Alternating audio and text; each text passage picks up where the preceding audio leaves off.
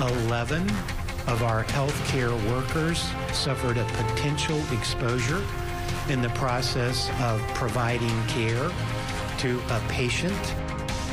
Tonight, new developments involving coronavirus in the Houston area. Memorial Hermann announcing several of their employees are now self-quarantined after coming into contact with a patient that tested positive for coronavirus. Good evening and thank you for joining us. I'm Sion Rhodes. That press conference wrapping up at Memorial Hermann headquarters in West Houston just a short time ago. Our Hannah McKenzie live from there now. And so Hannah, hospital officials said this virus threw them a curveball in this particular instance.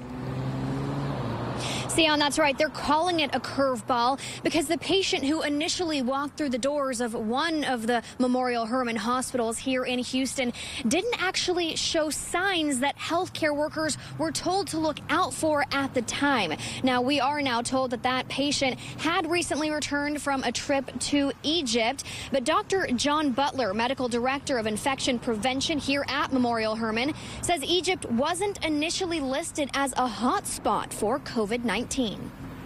This patient initially presented, they were having relatively mild gastrointestinal symptoms. They had gone to Egypt. At that time, Egypt was not on anybody's radar screen as far as a significant risk factor for travel. That patient was subsequently discharged.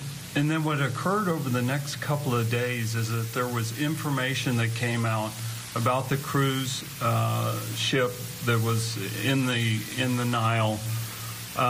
There was multiple passengers on that cruise ship that were identified as possibly exposed.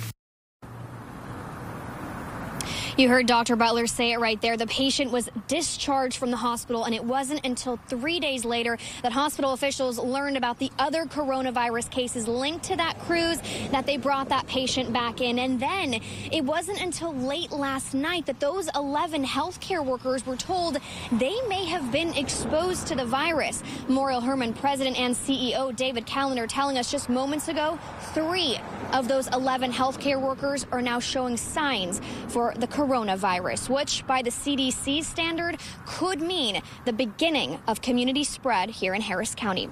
Reporting from West Houston, Hannah McKenzie, KPRC Channel 2 News. Hannah, thank you.